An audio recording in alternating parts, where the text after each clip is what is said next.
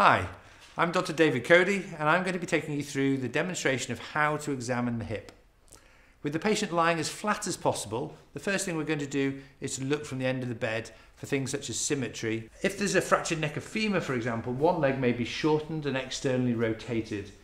Any obvious leg length discrepancy could also be seen, but this could be then checked for using a tape measure. So for this, I'm going to palpate over the anterior iliac crest and measure down to the medial malleolus of the ankle.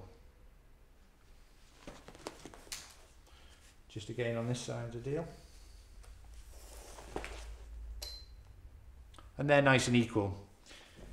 So if there's a difference in those two measurements, that may be due to a real leg length discrepancy, such as loss of joint space in the knee or loss of joint space in the hip, leading to a shortened limb. The other thing that may be causing it might be a fixed flexion deformity of the joint, which we're going to examine for when we stand the patient up. Now I'm going to have a further look and feel of the hip itself. So for this, we need to expose the patient as much as we can, which is sometimes limited by their clothing, but we're trying to have a good look at the outside of the hip, particularly for scars that might be overlying the hip joint. And then I'm going to palpate down over the greater trochanter for any tenderness. I'll also have a feel in the joint line itself. Any pain there? No. Next we're going to go on to movement. So for this we're going to do full flexion of the hip. Can you bend your knee all the way up and take it as far as you can to your chest? And then we're going to do internal rotation and external rotation of the hip flexed when the knee is also at 90 degrees. Both sides should be compared obviously, and then we're going to move on to Thomas's test. This is an assessment for fixed flexion deformity at the contralateral hip. So I'm going to examine Adil's left hip, but I'm going to be moving his right hip.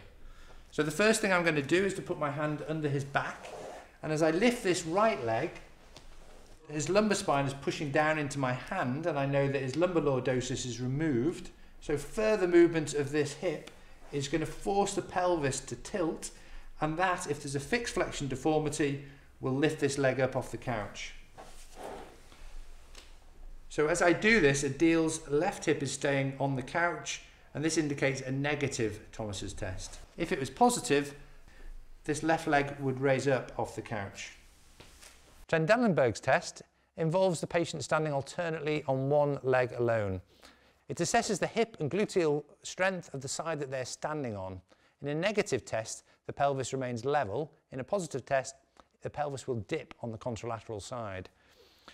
So I often find for older patients that they struggle to stand on one leg, and it's useful to stand in front of them and ask them to hold their hands very gently and then stand alternately on one leg. So if you could stand on your right leg and then stand on your left leg, that's great. So function is assessed by asking the patient to walk. A waddling gait may be a sign of hip or proximal muscle weakness. Can I just see you walk?